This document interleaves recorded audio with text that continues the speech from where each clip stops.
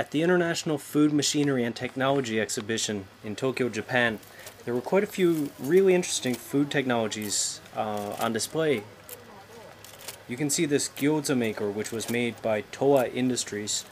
This is actually, they claim this is the world's smallest gyoza maker. Now, for those of you who don't know what a gyoza is, it's basically a Chinese dumpling, and the filling is in this container on top, which is pushed into the pastry and then folded.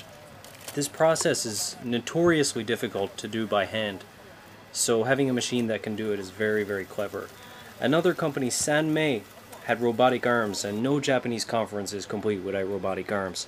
And you can see that they were basically just moving items on a conveyor belt from one belt to another. Very clever, not astounding, but pretty clever.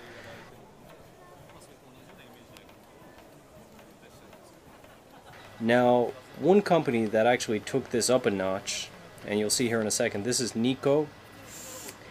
They did it a little bit differently. This robotic arm could actually detect where on the conveyor belt an item was.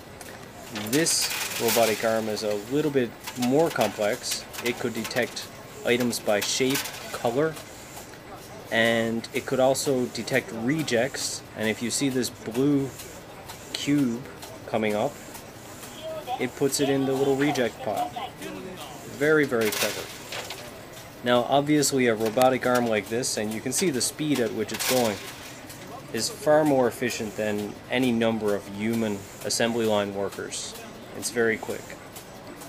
And there was lots of smart thinking like this on display at Fooma that made it very clear that food processing is a lot more complex than some of us may have thought.